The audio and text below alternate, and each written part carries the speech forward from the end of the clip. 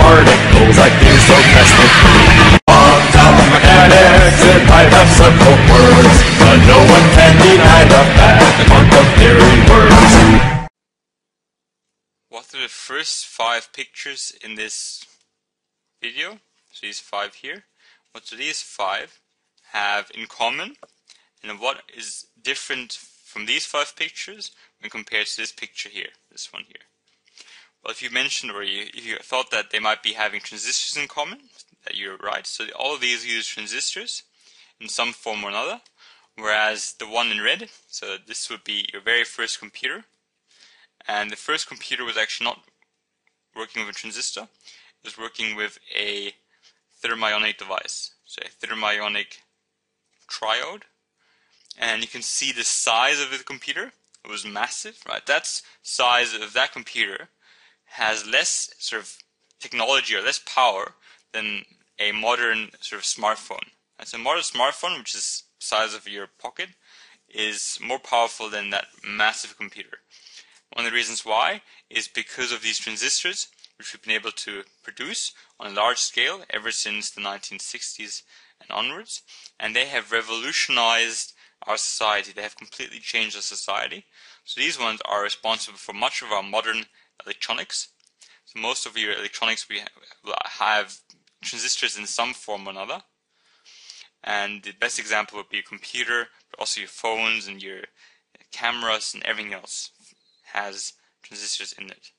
The reason why I mention all of this is because the dot point itself says identify data, gather, process and analyze information, and use available evidence to assess the impact of the invention of transistors on society, with particular reference to their use in microchips and microprocessors.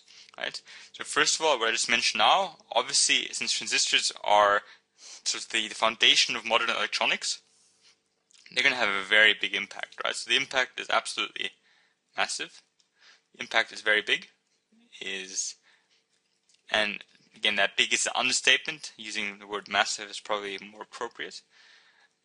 Without transistors, we would have a completely different type of lifestyle than we do at the moment. And the reason why is because of the second part, which says, talk about in particular reference to their use in microchips and microprocessors. So how we use transistors and microchips and microprocessors is what really changed modern electronics. And what microchips and microprocessors are, it's just we often call them the integrated, so that word, integrated circuits. So what you can imagine, I'm just going to draw like a random piece. What you can imagine this to be is a microchip, right? So a microchip. And I have a picture on your left-hand side of a microchip. Just one of these, you've probably seen one. And they're basically in much of your simple devices, such as your very simple camera, such as one of these ones here, or similar devices. They would have these microchips. What these microchips are, they are these integrated circuits or ICs. And within one of these microchips, what you can usually find is you might find different circuits, which are often usually connected by, for example, copper wire. Right? So this might be a circuit here. We might have a positive terminal here, a negative terminal right there, and electricity will flow through it. This would be a wire, and there might be a lamp as well connected to that circuit. And this would take up quite a bit of space. Right? So this would be just one circuit, but this circuit itself would already take up quite a bit of space. But if you think about a camera, if you want to have lots of these circuits in a camera that take up that much space, that wouldn't make any sense. That would be too big. So what we do when it comes to a microchip, what a microchip is, it's an integrated circuit. So it's tiny circuits which are, so you can imagine this here, the whole lamp circuit, to maybe be just one of those tiny dots. And they're all connected together. So there's going to be lots of different functions on that microchip, and they're all connected together. And the one thing that often connects them together is, for example, your transistors, which can act like a switch or can act like a amplifier, right? So they're often, transistors are all over these microchips, and they can help amplify signals and cut off other signals. So a microchip is like a a circuit, but not just one, but many circuits. So there's many circuits on a microchip, and it makes sort of your basic electronics work. Most of your basic electronics have these microchips in them, because if without them they wouldn't be able to perform their functions.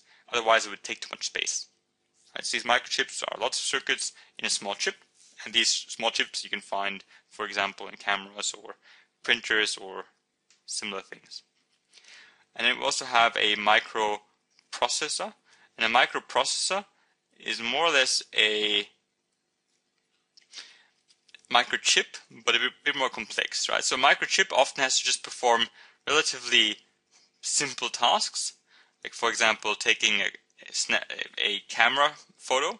So, I mean, it's simple in relative terms. It's still quite complex, but still relatively overall compared to the sort of task the microprocessor has to do. Overall, relatively simple, because for example, if you look, this is an AMD, so this is a central processing unit, CPU. Computers have their motherboards, they have these CPUs to make sure they can actually run. So you can imagine what a computer has to do, right? A computer has to be able to have all these different types of applications. So these might be, the purple ones might be different types of applications. They would have to be able to run different types of programs. They would have to be able to, maybe even do some maths, lots of maths actually. Computers have to do lots of maths, constant maths. They have to calculate a lot. They're much more logical than simply your microchips. There's a lot more logic involved, a lot more thinking involved when it comes to microprocessors. So they're basically the brain, right? So they're more the logical side. But also on a microprocessor, or one of these chips here, you're going to find billions of transistors, right? So all these green dots are meant to be your transistors. So they're all over these microprocessors as well.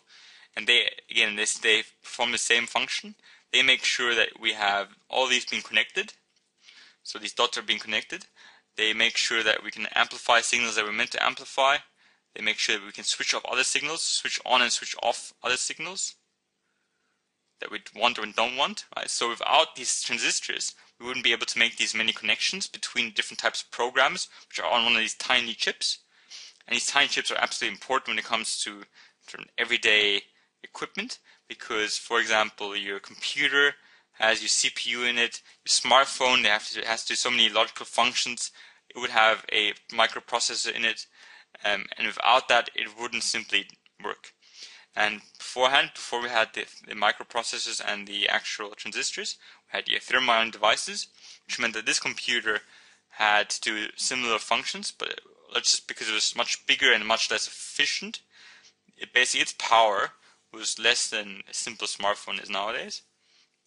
For this dot point, what you should know is the impact that transistors had on society, which again is massive because they make these modern electronics possible.